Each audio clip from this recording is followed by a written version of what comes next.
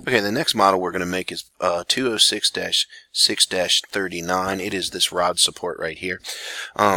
We'll not worry about the top here. The overall size, it says, is 2.00 square by 3.5. So this square is 2.0 this way, and then 3.5 from this end to this end. The bottom and the ends are 0.5 thick, so the thickness of those walls are 0.5 all the way around there. The holes in the end are 1.0, so they're 1-inch squares, and they're centered on the upper portion, so that eliminates this bottom half of this down here. Okay, so we'll go from there. So what we're going to do is we're going to actually sketch this part out here on the side and just extrude it back that way. So we'll go to AutoCAD, go ahead and click New, and it said that that base of that was 3.5 long, so we can do this right here in this view. So we'll create a polyline that is ortho on, hit F8, 3.5 this way. We're going to go up 2. We're going to go over this way, 0.5. Alright. Oops, I think something messed up for me. Didn't work right. U to undo. Yeah, there we go. I'm going to go that way, 0.5. And then I will come down 1.5. Go over this way. Should be 3. Nope. Looks like I'm a little off on that one, so it's going to be hit undo, and it's going to be 2.5. Then I'm going to go up this way, 1.5. Go this way, 0.5, and then C to close. So that should be the entire length of the part.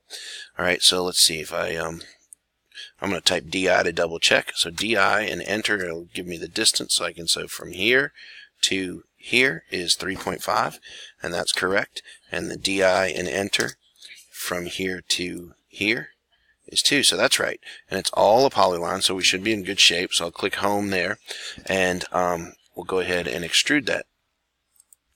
And since it was 2-inch square on the end, we'll just go ahead and make that 2. Now, what I want to do next is I don't like the way that's laying down because it doesn't exactly look the way we want it to. We want to have the base down on the bottom of it. So I'm going to go back to this, and I will click 3D rotate, click this part right here, right click, and I'm going to click the red part right here, and I'm going to rotate it down. Let's see, which way am I going to? I'm going to rotate it upward. It looks like upward's going to rotate it in the direction we want it to go, so it positions it correctly. So let's change this here so we can see what goes on. We'll change this to conceptual, and you can see that it's rotated it upward. Now we have to center that other part on this part here on the end of it. So what we can do is we can go ahead and click left or right. I'm going to go ahead and click the right side view right there, and I'm going to change this back to 2D wireframe because I want to center it on this upper part there. So it was 1.5 on the top there. So actually I'll go back to this. So I know I want to center it on that top part there and here, but I want to use this view because that's inside it there. But I want to use this view because I'm going to go ahead and make a square. So I've got to change my UCS enter, and then I'm going to change it around the x-axis first, 90, and then UCS enter around the y-axis, 90. And so it positions it so it's on the XY plane.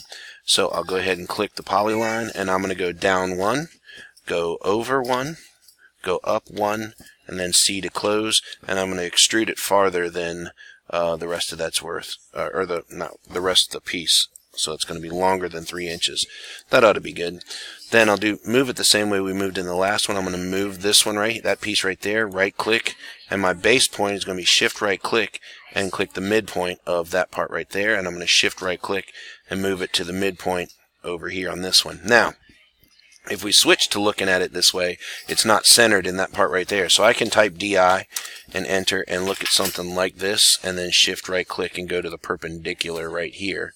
And even though it says that it's 7 or 0.71, if we actually look at the distance there in either delta Y or delta Z, we're looking for Y. If we look at the UCS icon over here, that was 0.5. So we want to actually move this.